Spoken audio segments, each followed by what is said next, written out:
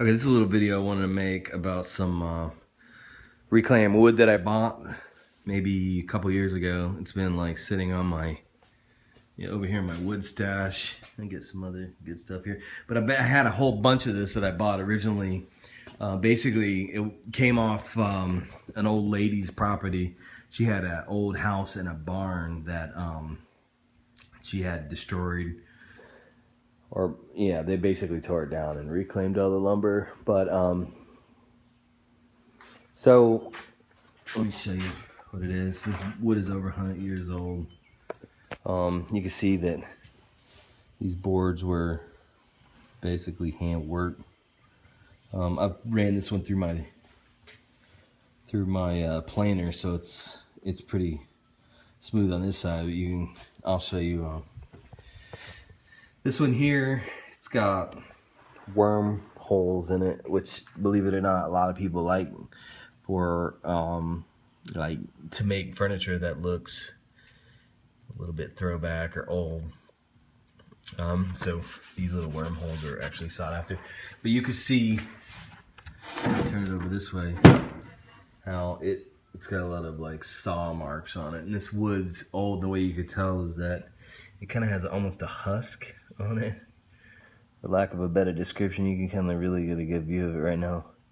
But basically, as it oxidizes over time, I guess the grains kind of pop out, and it basically gets kind of fuzzy, and it's really easy to get a splinter on this stuff. But you can see the saw marks in here. But what was weird to me is supposedly all this wood was pine, and so I've been working on it. Some of it is really, really pitchy.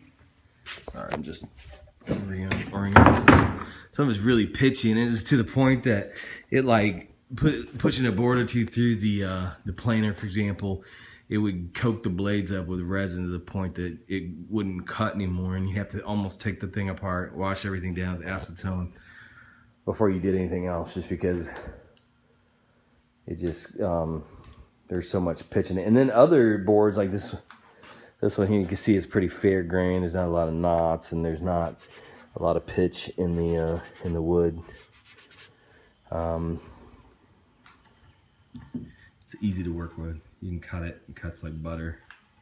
I'm sure this one here will cut pretty easy. You can see there's a lot of pitch in certain areas of it, but it's washed out in others. And like I said, these little wormholes are kind of reduce the I don't know.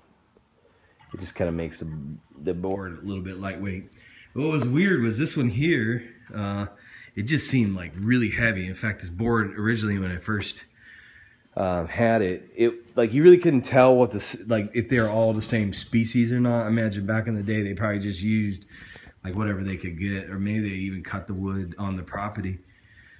And so they probably didn't care whether it was oak or pine or what. But and so I didn't even know what it was, but it was really heavy. This board here probably weighed about 37, 38 pounds when I first got it. For a board that big, you can see I've planed this down to about 1.5 inches, which is about the size of thickness of a 2x4. But when I originally got it, it was somewhere around 2 inches, and I'll show you this one here, and you can kind of get a good look on it. And this is really what drew me to it, because I knew right away by looking at it that it was not something that came out of a hardware store for sure. But you see that width, like I said, a regular 2x4 is it's not really 2 inches wide; it's 1.5 inches.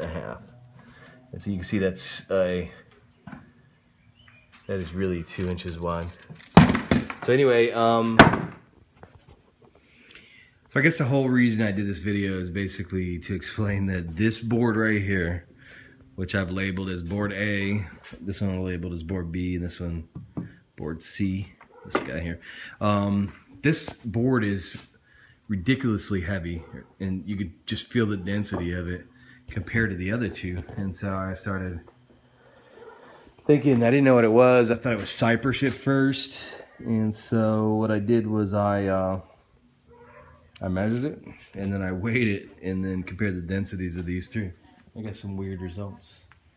First of all, the published density for pine is somewhere between 22 and 31 pounds per cubic foot. And then the weird thing is that this one here is somewhere, it's about 54 pounds per cubic foot.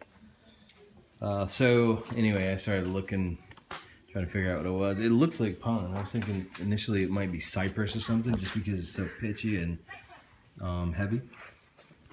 But it turns out the density for cypress is probably around the same as pine, so I didn't. It looks like pine to me though. Let me turn it over so you can get a better look at this side. I mean, it clearly is pine. So I looked around a little bit, and I was able to find one species of pine called pitch pine, and which was kind of another variety. But it's weird that it's almost double the density as the quote-unquote garden variety that they usually use for lumber.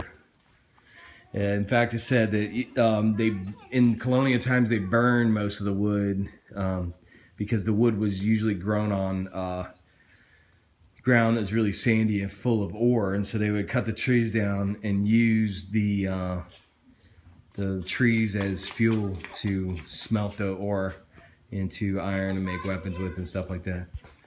So anyways, like I said, this here, I believe it's pitch pine, unless anybody else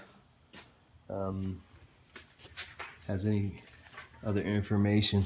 Like I said, this one comes in at 53.7 pounds per cubic foot. This guy here is 40.09, which still is pretty high for pine. Like I said, pine usually ranges from 22 to 31 pounds per cubic foot. And this guy here, I really don't know what to make of this, because honestly, I think all these, this has a little bit of rot to it, and you can see all the little wormholes, and I'm guessing there was probably some density reduction as a result of that. It goes all the way through the board, but this one was 30.64, and which is in the range roughly of pine. The high end was 31, so